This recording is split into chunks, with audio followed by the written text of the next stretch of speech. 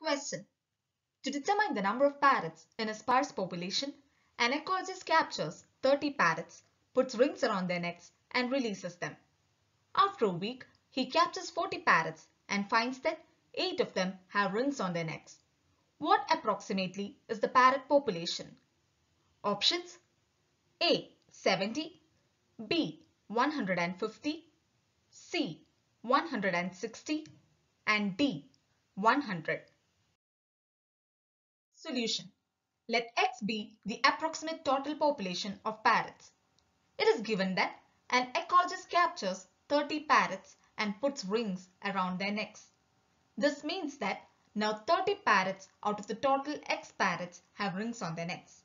Therefore, ratio of parrots with rings to the considered parrot population equals 30 by X. Let this be ratio 1. It is also given that after a week, he captures 40 parrots and finds that 8 of them have rings on their necks.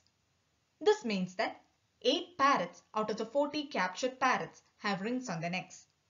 Therefore, ratio of parrots with rings to the considered parrot population equals 8 by 40.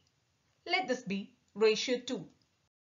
Since the 40 parrots were captured randomly, ratio 1 and ratio 2 are equal.